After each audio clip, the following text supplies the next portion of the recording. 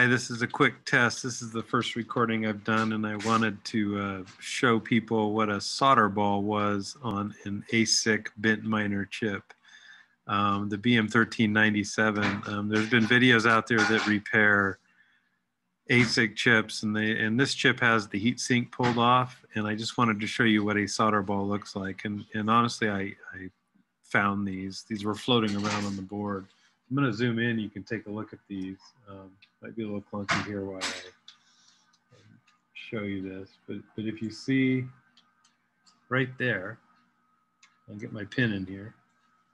You can see there's two solder balls that are shorting out the two pins on the chip. So these dudes are floating around on the board, and you want to get rid of them, and you want to make sure you capture them and get them off the board completely, so they don't float around and fly underneath the heat sink and cause another error, unknown error. It can cause a counter error, saying I don't have I have a bad counter. It can cause data error. It causes CRC error. Just depending on which pin on the chip it decides to go in, it's going to cause an error on the log and probably invalidate that chip, if not show that it can't find an ASIC. So thought you might like to see what a real solder ball looks like.